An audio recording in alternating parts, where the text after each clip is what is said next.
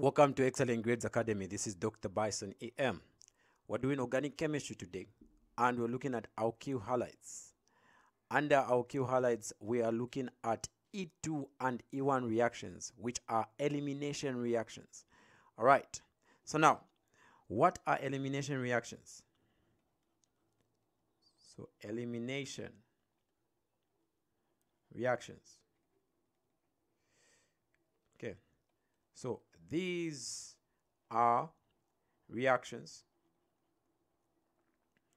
of alkyl halides where the beta hydrogen, so beta hydrogen, which is acidic, is grabbed or obtained, obtained or reacts. So it reacts with a base to form a double bond. A double bond. Okay. So now, if this is an alkyl halide here,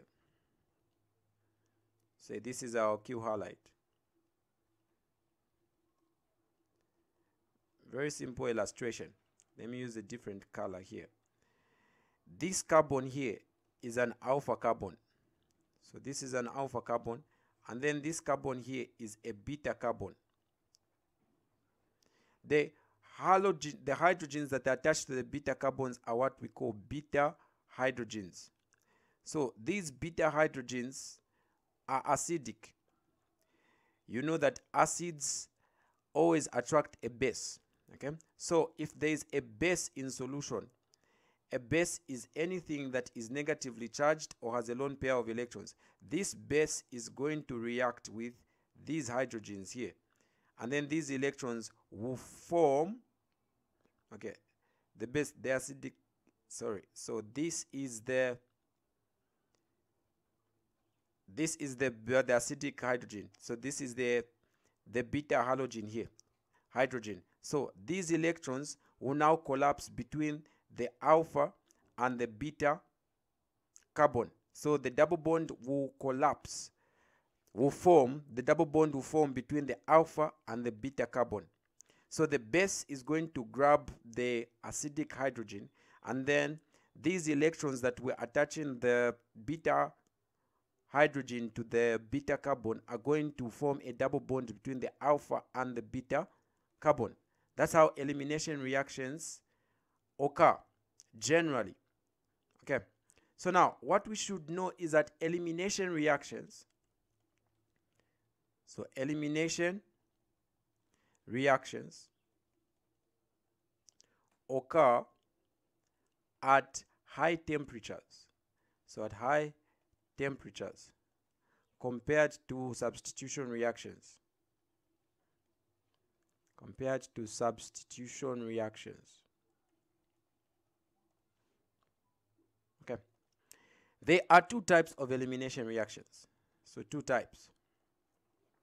One is E2 reactions. E2 reactions. And the other type is E1 reactions. Okay, so let's look at these two reactions and look at the mechanisms for which they occur. E2 reactions.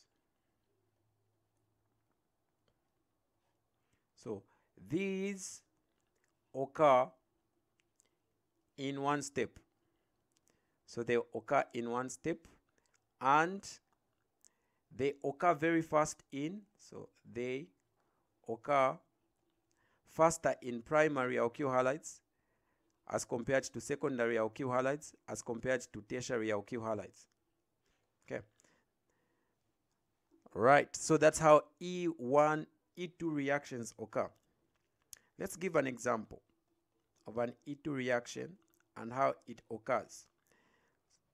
So this is A here. If I have an alkyl halide here, this is a primary alkyl halide, and I'm reacting it with ethoxide in ethanol at 100 degrees Celsius. See, the temperature is very high. What is going to happen in the mechanism here is that this is the alpha carbon, because this alpha carbon is attached to the halogen, and then this is the beta carbon, because this is the carbon that is attached to the alpha carbon here. This beta carbon has got acidic beta hydrogens. So this base will come and it will get this beta hydrogen because it is acidic. And then these electrons that were connecting the beta carbon and the beta halogen are going to collapse here and form a double bond between the alpha carbon and the beta carbon, and this will kick out the leaving group like that. Okay. So now this reaction mechanism is going to form this transition state.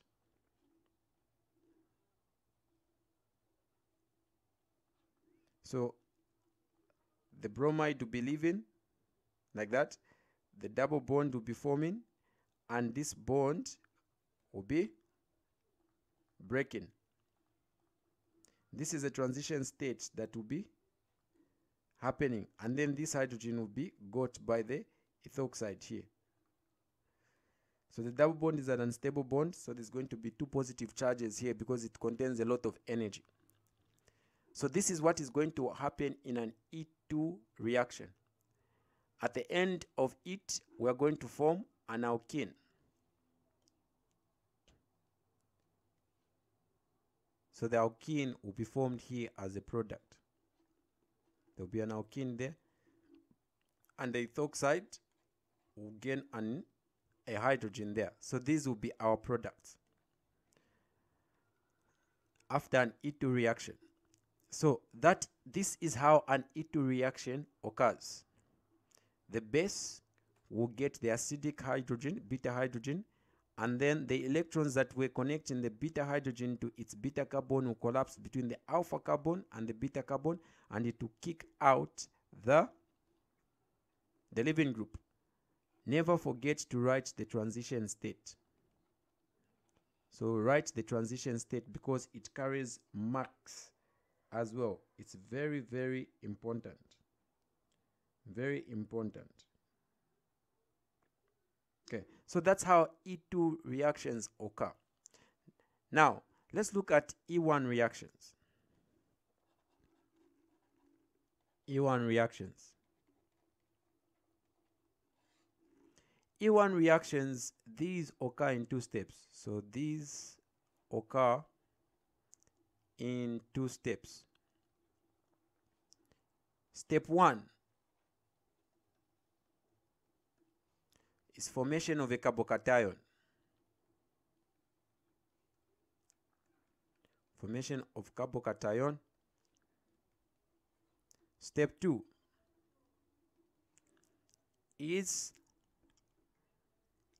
formation of double bond. So formation of a double bond by a base. So elimination reactions, first order. So these occur readily or very fast in tertiary alkyl halides, greater than secondary alkyl halides, greater than primary alkyl halides. They don't even occur in methyl halides. Okay, so let's look at an example of these reactions. So example. If we have this alkyl halide here, and you are reacting it with tet butoxide in tet butyl alcohol at 75 degrees Celsius. Okay. So this is a tertiary alkyl halide, okay? And this is a bulky base. It's a very bulky base. So the first thing that is going to happen is that this leaving group is going to leave. So in step 1, formation of carbocation, okay? Formation of carbocation, positive charge. So what is going to form is a carbocation here. So there will be a carbocation. If that carbocation forms, then there's going to be the base, the tetrbutoxide base is going to get this acidic, it will get this acidic hydrogen here. So it will come and get this acidic hydrogen, and then these electrons are going to collapse between the acidic hydrogen and the acidic hydrogen. The electrons are going to collapse between the alpha carbon here and the beta carbon, forming a double bond. So our product is going to be like this, plus tet-butyl alcohol. So that is how elimination 1 reactions, step E1 reactions occur. There are 2 steps: formation of a carbocation, and then nucleophilic or the base is going to react with this acidic beta hydrogen here, forming the double bond. Okay, let's do the third example. Okay, so what if you have this example here?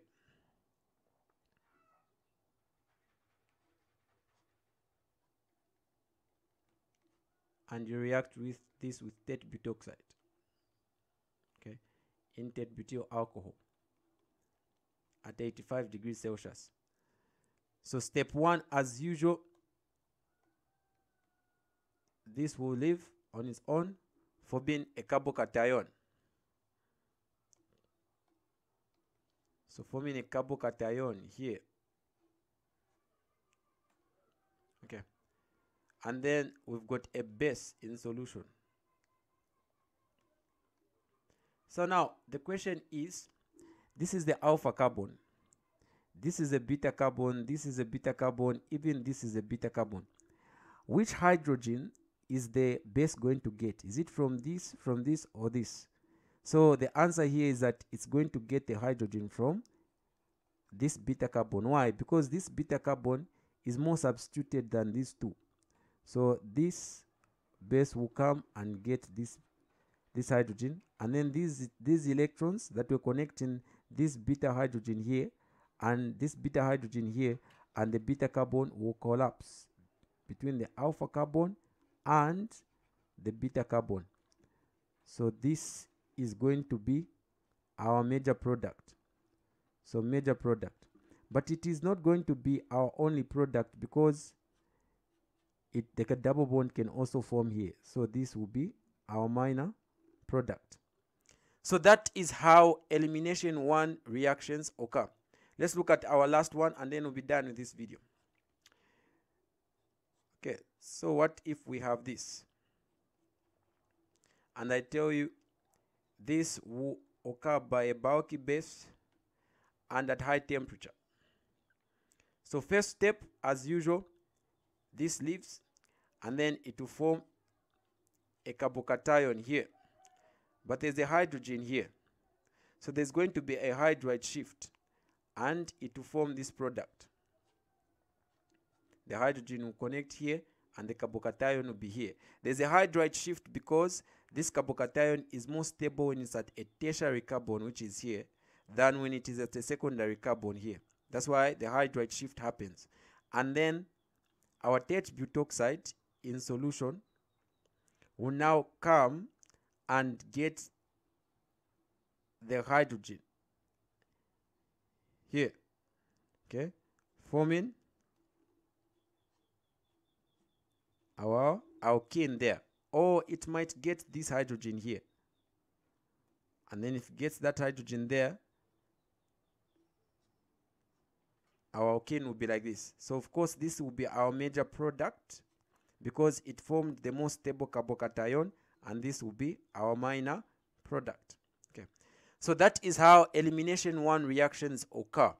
This video concludes alkyl halides, and the next thing that we'll be doing is alkenes. So for alkenes, you can register at our academy at +260975494 7790. Okay. Then we'll be dealing with alkenes and alcohols. So the videos for alkenes and alcohols are already available. Register and they'll be made available to you. I'll see you in the next video.